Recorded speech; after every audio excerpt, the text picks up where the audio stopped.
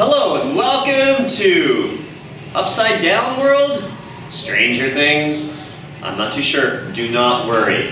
This is still math. Today we are going to be looking at adding and subtracting radicals and taking a look at, in challenge section, about figuring out square roots by hand. Yes, by hand. No calculators will be needed. It is not magic. Do not worry. Okay.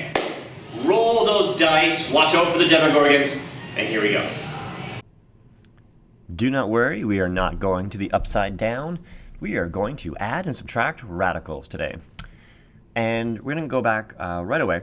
And first off, a hint, if you're watching this video and you're maybe tuning in for the first time, see in the bottom right-hand corner, you have some options there to watch these videos at different speeds. And a certain drummer gave this tip. If you speed this up to 1.25, you can still somehow understand me, and it's going to save, yes, you're right, 25% of your time watching this. So you might want to do that. Still use the power of the pause. If something is a little bit confusing, you can always rewind. But yeah, if you're looking to save some time, bump up the speed, and hopefully I don't sound too much like a chipmunk. Here we go. Before we get into adding, subtracting radicals, we need to go and review this idea. And this was just combining like terms.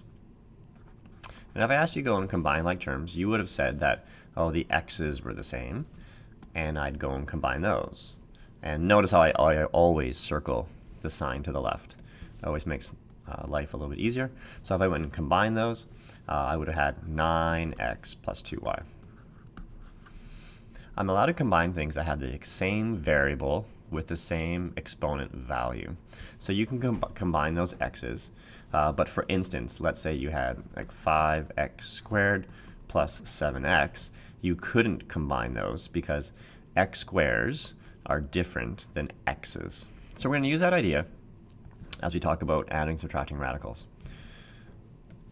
Let's start off nice and simple. Let's just say that you had let's say 2 root 3.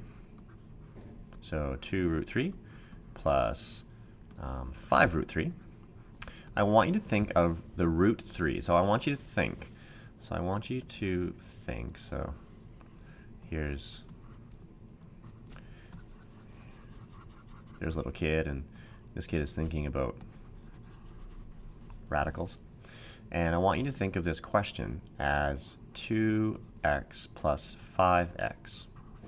So what I've done there is I've replaced the root 3's with x's. So when you're thinking about combining or adding, subtracting radicals, the radicand has to be the same in order to do that. Just like with variables. So these are both these terms are root 3's. So I just want to know how many root 3's are there? Well, there's 2 plus 5 root 3's. So we say there are 7 root 3's. Make sense? On to the next one. Let's say you had something that was maybe like this. You had 5 root 2 plus 3 root 3. Actually, let's make this a minus 7 root 3 plus root 2. Okay. So we have two different kinds going on here. We've got root 2's going on, and we have root 3's going on. So let's deal with the root 3's right now. Why not? Let's do that. It'd be kind of fun. So you'd have 3 minus 7. So it is minus 7 root 3. And you would also have plus a 5 plus 1 root 2. So where's a common kid mistake? A common kid mistake is forgetting that there is a 1 right there. There's a common kid mistake. There's a 1. That's where that 1 came from. The other common kid mistake, which I a little bit addressed, is forgetting about this minus sign. So forgetting that that minus sign is right there. So what's your final answer going to be? It's going to be negative 4 root 3 plus 6 root 2. Some students will always ask, could I have wrote 6 root 2 minus 4 root 3? For sure. go ahead, go crazy. That's totally okay. So that's the basics of adding, subtracting radicals. And now we're going to go and kind of revisit an older topic and combine it with this current one. So remember the whole thing about simplifying radicals? So you remember that whole thing, like if you had the square root of 12 and you had to go and simplify that, you always have to simplify that. That would have become root 4 times root 3. I remember you could have wrote root 3 times root 4, but if you get into the habit of writing the square number first, it becomes really easy for you. So the square root of 4 is 2, and this is just root 3. So root 12 simplifies to 2 root 3. Okay. Well, let's go and combine that idea with adding, subtracting radicals. Let's say you had a question that was this: 3 root 8 plus 5 root 2. So if you look at this and you say, I have a root 8 and a root 2, I can't combine those. But you could go and simplify those. Yes, you could. And that would become 3 times the square root of 4 times the square root of 2. And 3 times, basically, 3 times 2. So this becomes 6 root 2. Don't forget you still have this. And that becomes 5 root 2. So now we have common roots. That's exciting. So this is 6 plus 5 root 2. So your final answer is going to be 11 root 2. So using the idea of simplifying to get common radicands that you can go and add and subtract. Last question. And the last question is going to be a doozy. It's going to be exciting. It's going to be the Demogorgon of examples. You know, when I was your age, we would always play Dungeons and Dragons. And we didn't have smartphones or anything like that. And we would sit there and roll those 20-sided die. And it was fun. I don't know if it's going to become back to being popular again with the popularity of the TV show. But good times. Demogorgons. It sounded scary. Let's go and simplify all these, because you have root 18, root 27, a root 3, and a root 8. Nothing is, absolutely nothing is common. So I'm going to go and simplify this, and hopefully you guys know this is 9 times 2. So this becomes 3 root 2. Over here, this would become 9 and 3. So that would be 3 root 3, times it by that. So it would be negative 6 root 3. Over here is still positive 3 root 3, nothing happens there. And this would be 4 and 2, so this would be minus 12 root 2. So what I've done there is I've gone and simplified everything. And now I have common roots, so I can go and combine kind of like my like roots to get a final answer. So let's deal with the root 2's. 3 minus 12, so that's going to be negative 9 root 2. And negative 6 plus 3, that's going to be minus 3. Root 3. And that's your final answer. There you go. Adding and subtracting radicals.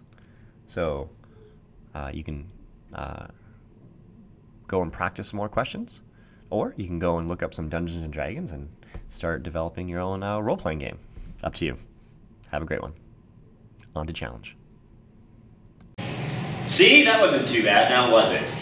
In the challenge section, you are going to be amazed. We're going to go back in time to grade 2. Figure out some stuff of how we did long division, and apply that to figuring out square roots by hand. Yes, you will be a human calculator. Let's get to it. We've talked a lot about going back into the olden days and playing Dungeons and Dragons. Well, imagine back in the day and you didn't have a calculator. I know, the shock, the horror. How would you possibly survive? So we are going to look at those dark days and taking a look at figuring out square roots by hand. Yes, square roots by hand. So like the square root of 10. How would you go and figure that out if you didn't have a calculator? We're gonna go and figure that out. So it's gonna be so much fun. You have to bear with me here. We're gonna use the idea of long division a little bit. So if you had like 8 divided by 6. So this is back in probably what's that, grade 2? You go 6 times 8, and you say that's 1, and you did the multiplying, you did the subtracting, and then you had to go and, create a decimal, had to go up there. Then you had a 0 that you could bring down. Then you went 6 times 20, and by this time, you're like, whoa, this is cool. You bring down another 0, and you put another 3, and you started to see that that's going to be 6 point, or, keeps going. 6 times 3 is 18, so you get 1.33 repeating. So it's just going to be like that. So we're going to use that idea in talking about figuring out square roots by hand. It's going to be pretty impressive. This is going to be a pretty impressive thing. You're going to be like, wow, I just learned this. The example we're going to use is the square root of 91. So the first thing is, how do you set things up? This is really important. So I'm going to kind of start over here, and you're going to start off by always setting up kind of like a little table like that. It's a little table basically. And I'm going to put 91 over here. So I'm going to put the 91 right here. And the first thing you have to think about is squares and square roots is kind of dealing with things that times by itself. So like the square of 3 is 3 times 3. So you're working in groups of 2. So one of the biggest differences is, remember back in grade 2, you would bring down a 0. Well, you're going to work in pairs always. So we're going to work in pairs of zeros. That's a really important thing to think about. Okay, let's get to it. First thing you have to be thinking about is what number squared will get you really close to 91. Okay, so maybe you're thinking, well, I wonder if 8 times 8 would work. Well, 8 times 8 is 64. Can I get closer? How about 9 times 9? Well, that's 81. That's pretty close. And 10 times 10 is 100. That's too much. So the Goldilocks number you wanted to choose was 9. So you got the first one, which is great. So you're going to put that 9 right here. So far, so good. Are you with me? Excellent. And you know that 9 times 9 is 81. So I'm going to write down that 81 right here. And I'm going to do my subtracting.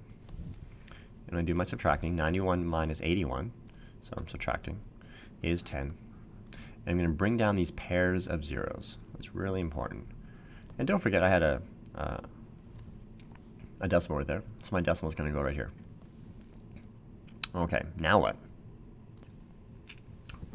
Whoa, okay, so now what are we going to do? What are we going to do? Well, it's going to be the same kind of idea a little bit, but here's the trick. You need to, so for the next thing is going to deal with 1,000. So you might be thinking, oh, well, what number times itself will give you closest to 1,000? Not quite. It's not quite like that. What you're going to be doing is saying, I'm going to double this number here. I'm going to double it. So what's 9 doubled? 18. And it's going to go down on the next line. So what does that look like? Well, here we go. So I'm going to go and do another line. And I'm going to put that 18. So there's 18. But I'm going to put blank times blank. And that is going to be less than, it has to be less than 1,000. So that's what the 1,000 is going to play in. The blanks have to be the same number. Okay, so the same, I'll say, maybe not number, I'll say same digit has to go there and there. So 180 something times something is less than 1,000. That's what you need to be trying to figure out. So this is why you always need a lot of room for these kind of questions. Because, I don't know, my 180 some odd times tables, they're not that strong. So let's say you were thinking, I don't know, maybe 184. So 4 is the digit I chose, times 4. What's that going to look like? So you're going to go here, and you're going to use long, kind of your multiplication skills, and you put a 3 there. So 736. Well, I think I can go bigger. How about 185 times 5? Could you go and do that? Well, that's going to be 925. And just using some mental math, you're like, yeah, that's the number. So it's going to be 5. It's going to be 5. So up here is going to be 5. Cool. So you got 925. And you're going to do your subtracting, which is going to be 75.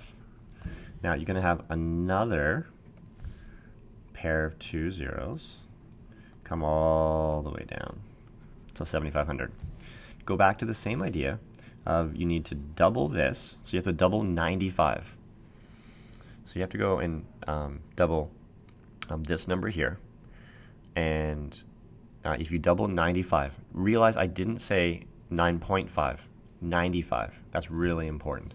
If you go and you double that, you're going to get 190. So let's go and set that up.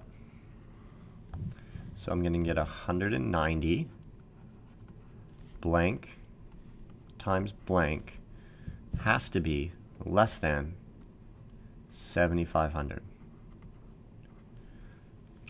Again, my 1900 times tables aren't that good, so you're going to have to go and probably experiment a little bit. So I would go and say maybe 1902 times 2. How much is that going to be? So 4, 0, 18. So 3804. That's quite a bit less than 7,500. I think I can get a little bit closer than that. So, maybe you tried 1903 times 3. Spoiler alert, this might be the number that you're going for. So this is 5704. And that is the number that it's going to be. So I'm going to put my 3 up there. I'm going to put the, that's the digit. And you put your 5704, and you do your subtracting like that. And what does that end up giving you? I love subtracting. Subtracting is so much fun. There's 6, 14, 7, and 1. 1796, and you've gone to 2 decimal places. Now that's pretty good. If you have a teacher like myself, that's as far as I'd want you to go. But you could keep going. You would go and double 953. You would double that and write it down here, and blank times blank would have to be less than 1796. So that's how you kind of keep going with this. Now that's the kind of idea. So that is figuring out square roots by hand. Hope you enjoyed. Thanks everybody for tuning in for another episode of Mr. Douglas's Math Stuff. I hope you enjoyed it, and I can't recommend enough this TV show. It is fantastic, and after you do your math practice, go check it out. Alright, till next time.